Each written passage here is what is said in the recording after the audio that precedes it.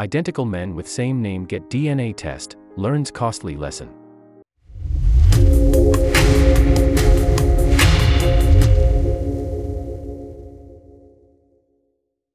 Both the men looked at each other with nervous glances. They were waiting for the DNA results to come back. They looked exactly the same, but how did they also share the same name, Brady Feigl? They had never even met each other before. But when they finally got back their test results, their pulses started to race. Did their parents have a secret that they weren't telling them? Brady Feigl was born in Dallas, Texas, and remembers always having a passion for baseball. We'll call him Brady 1 from now on so no one gets confused. All through school Brady 1 got straight A's and did well with anything athletic. It was as if he was born to play baseball. His mother was so proud of him, but did she have something to hide? Brady 2 was born in Houston, Texas, and also felt drawn to baseball at an early age. He had also been adopted from a young age and had loving parents. Growing up he was the class clown that did many foolish things. Brady knew he was adopted and sometimes wondered what his birth parents were like. He also wondered if he had any siblings. But as soon as he met Brady 1 he knew everything he wondered about would finally be answered. Both of the boys had one big thing in common: they both loved baseball. They would continue to play into their teens and even beyond that. Brady number 1 studied political science while Brady 2 studied accounting. Both Texans were good students and got great marks. But they both wanted to pursue their favorite passion, baseball.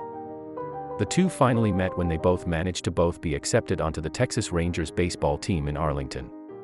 The coach laughed himself into stitches when he saw that they looked exactly the same.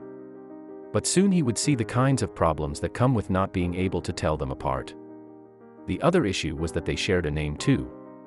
So he'd call one and both would arrive. It was too confusing for everyone. Coach Johnson decided that they needed to do something that would shock both of the Bradys. Their coach was fed up with the confusion as it was really affecting their practices and undoubtedly their games. You guys really have to figure out if you're related or not because you're both equally annoying. The two Bradys looked at one another and had an unsettling thought: maybe there was more to them just looking alike and having the same name. It couldn't just be a coincidence, could it? The Bradys' baseball team loved to joke about the red-headed twins. They began to call them Fred and George, after Ron Weasley's twin red-headed brothers in Harry Potter, to try and differentiate them.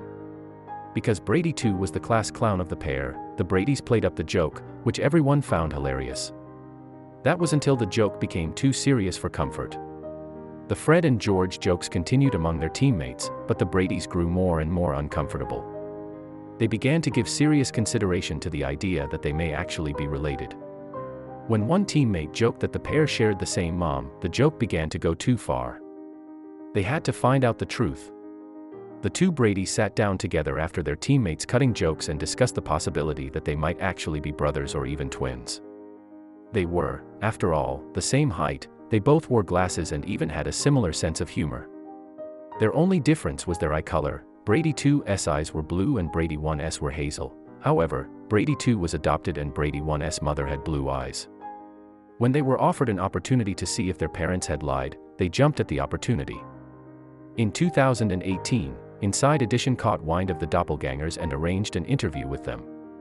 During the interview, the Bradys revealed yet another mind-blowing commonality. They both had the same surgical procedure on their elbows, and it was even performed by the same doctor. In fact, that was when the Bradys found out about each other. The surgeon who performed the surgery on both Bradys, Dr. Dave Andrews, was confused by the doppelgangers. He called Brady 2, thinking he was Brady 1. The way we found about it actually was through Dr. Andrews' office, explained Brady 2. He's the guy who performed both of our surgeries. So, Brady 2 already knew that there was someone out there who had the same name as him before the pair met. I was probably 6 or 7 months out of surgery and their office called our trainer and said, "Hey, when's Brady reporting for surgery? Is he getting down here tomorrow?" He was like, "He had it 6 months ago." "What are you talking about?" Brady 2 explained. And when Inside Edition aired the story of the two Bradys, people lost their minds. Now, everyone knew about the two Bradys and all their similarities. The week that it hit TV, my phone blew up, Brady 2 said. The constant notifications he was getting started to become so intrusive that had to put it on airplane mode for 8 hours at a time. Still, the buzz on social media grew and grew.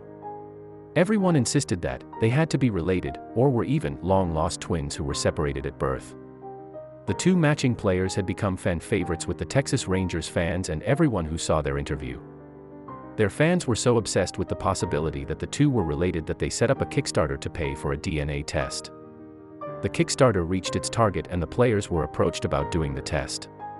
The two men agreed to it and knew that this was the defining moment of their relationship.